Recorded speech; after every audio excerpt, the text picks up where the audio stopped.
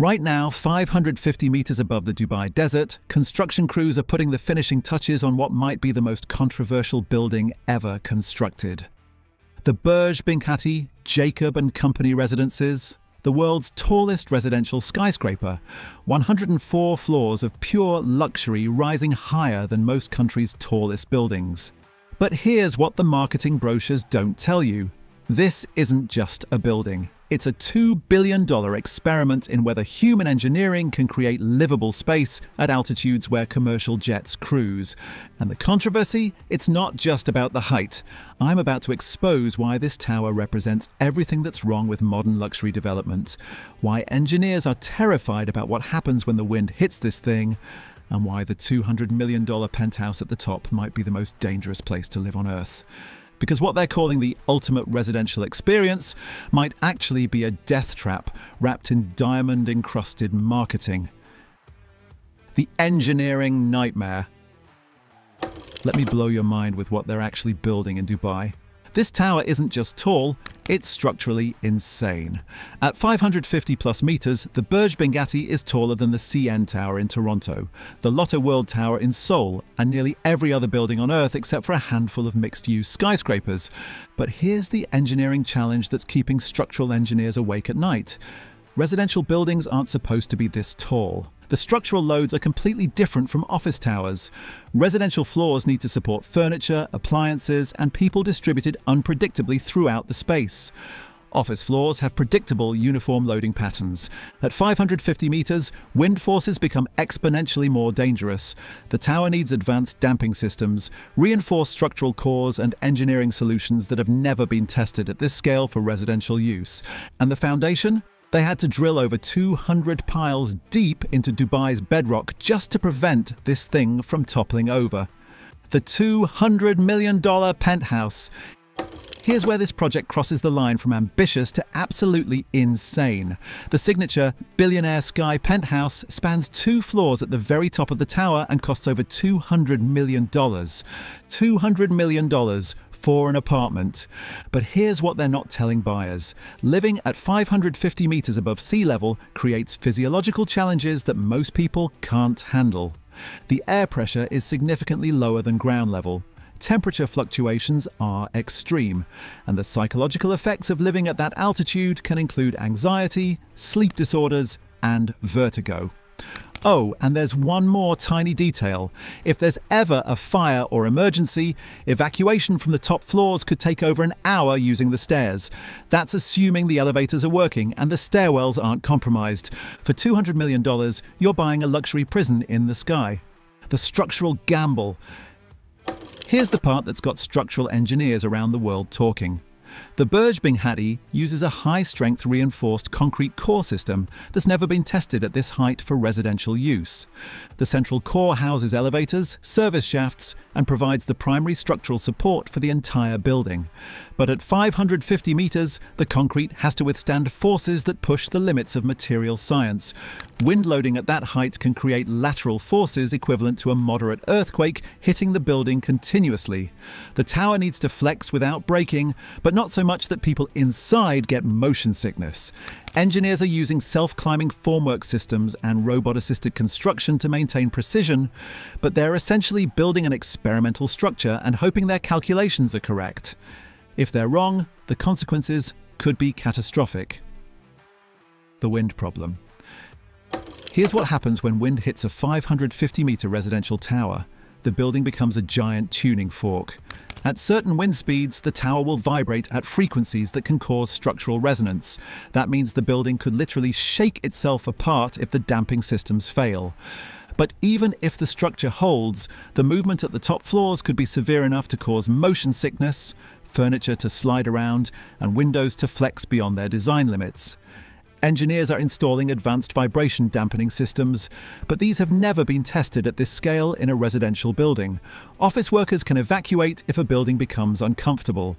Residents are supposed to live there. And here's the really scary part. Dubai's wind patterns are changing due to climate change and urban development. The wind loads this building was designed for might not match the actual conditions it will face over its lifetime. The fire safety nightmare. Fire safety in super tall residential buildings is a problem that hasn't been solved, and the Burj Binghatti makes it worse. At 550 meters, traditional firefighting equipment can't reach the upper floors. Fire department ladders max out around 30 to 40 meters. Helicopter rescue is nearly impossible due to wind conditions and the building's height. The building relies entirely on internal fire suppression systems and evacuation procedures. But here's what fire safety experts know. In a real emergency, elevators shut down and people have to use the stairs. Evacuating from the 104th floor to ground level via stairs could take 90 minutes or more for a healthy adult. For elderly residents, people with mobility issues, or anyone carrying children, it could be impossible. The building includes refuge floors where people can wait for rescue, but those floors become death traps if the fire spreads or smoke infiltration occurs. The $2 million entry fee. Standard apartments in the Burj Binghatti start at $2 million. $2 million for the privilege of living in an experimental building that might be uninhabitable. But here's what buyers aren't being told. The building's extreme height creates ongoing costs that could bankrupt even wealthy residents. Elevator maintenance costs are astronomical. Specialized equipment, highly trained technicians, and frequent repairs due to the extreme vertical distances. Utility costs are higher due to pumping water and maintaining air pressure at altitude. Insurance costs are through the roof because insurance companies understand the risks, even if buyers don't. And property values could collapse if the building develops structural problems or becomes known as unsafe. You're not just buying an apartment, you're buying into a high-risk experiment that could cost you millions more over time. The Jacob & Company Partnership. Here's where this project gets really weird. The building is partnered with Jacob & Company, a luxury jewelry company with zero experience in real estate development or structural engineering. Jacob & Company makes expensive watches and jewelry. They have no expertise in building safety, residential design, or super tall construction. Yet their name is on a building that's supposed to house hundreds of families. The partnership is purely about branding and marketing luxury, not about creating safe, livable space. The building's design is inspired by Jacob & Company watch designs, prioritizing visual spectacle over practical considerations. It's like hiring a fashion designer to perform brain surgery. The results might look impressive, but they could be deadly. The Dubai real estate bubble. The Burj Binghatti represents everything that's wrong with Dubai's speculative real estate market. Developers are building increasingly extreme projects to attract international investors, regardless of whether anyone actually wants to live in them. Dubai's luxury real estate market is already showing signs of oversupply.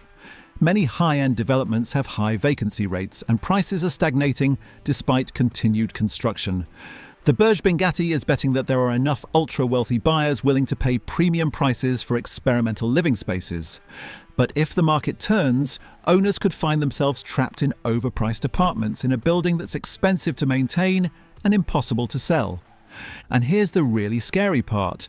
If the building becomes financially unviable, maintenance could be deferred, creating safety risks for the people still living there. The regulatory failure. Dubai's building codes allow the Burj Binghatti to exist, but that doesn't mean it's safe. Building regulations in Dubai are designed to attract international investment and showcase the city's ambition.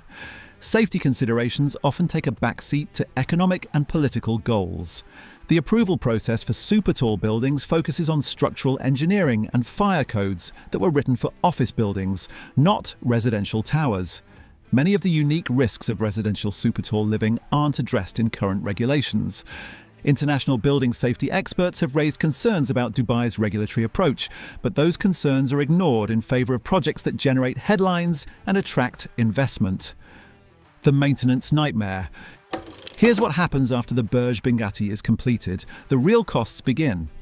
Maintaining a 550-meter residential tower requires specialized equipment, highly trained technicians, and constant vigilance. Elevator systems need frequent maintenance and eventual replacement. Structural monitoring systems require ongoing calibration and repair. Window cleaning requires specialized equipment and procedures that cost hundreds of thousands of dollars annually. HVAC systems must work against extreme altitude and wind conditions, and any major repairs require equipment and expertise that might not be available locally.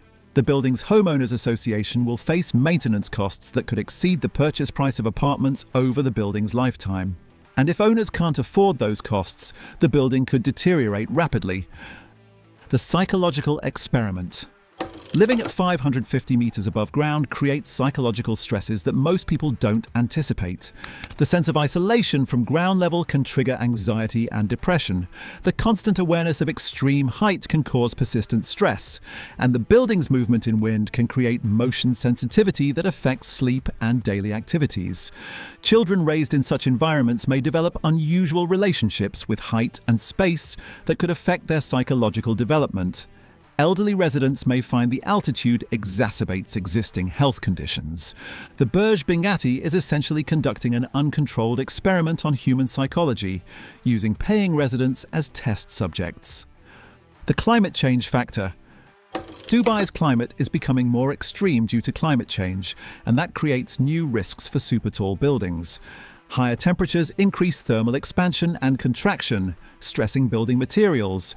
More intense storms create wind loads beyond original design parameters, and rising sea levels could affect the building's foundation over time. The Burj Binghatti was designed based on historical climate data that may not reflect future conditions. As Dubai's climate becomes more extreme, the building could face stresses it wasn't designed to handle. The international precedent. If the Burj Binghatti succeeds commercially, other cities will try to copy it. We could see a race to build increasingly tall residential towers without adequate consideration of safety and livability. Urban planning experts are already concerned about the Dubai model spreading to other cities with less stringent safety oversight. The result could be dangerous residential towers in cities around the world. But if the Burj Binghatti fails, structurally, financially, or as a place to live, it could discredit super-tall residential development and lead to more restrictive building codes worldwide. The future that hangs 550 meters in the air. The Burj Binghatti, Jacob & Co. residences will be completed soon, and then we'll find out whether this $2 billion experiment was brilliant or catastrophic. Maybe the engineering will work perfectly, residents will love living at extreme altitude, and the building will become a model for future development.